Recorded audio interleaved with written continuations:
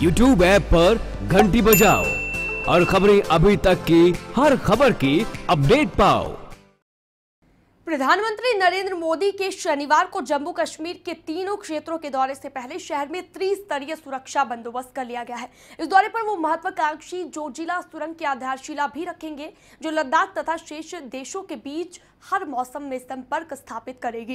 प्रधानमंत्री 330 मेगावाट की किशन गंगा बिजली परियोजना का भी उद्घाटन करेंगे। इस परियोजना की प्रगति की प्रधानमंत्री कार्यालय द्वारा निगरानी भी की गई थी और वो शहर की डल झील पर स्थित शेर ए कश्मीर कन्वेंशनल सेंटर से इसका उद्घाटन करेंगे। कार्यक्रम स्थल के आसपास सुरक्षा कड़ी कर दी गई है और इस पर अवरोधक भी लगाए गए हैं, क्योंकि अलगाववादियों ने कल लाल चौक चलो का आह्वान किया है। प्रधानमंत्री के दौरे से पहले एनडीए सरकार ने गुरुवार से शुरू हुए रमजान के पवित्र महीने के दौरान सद्भावना के तौर पर सशर्त एक तरफा संघर्ष विराम की घोषणा की है।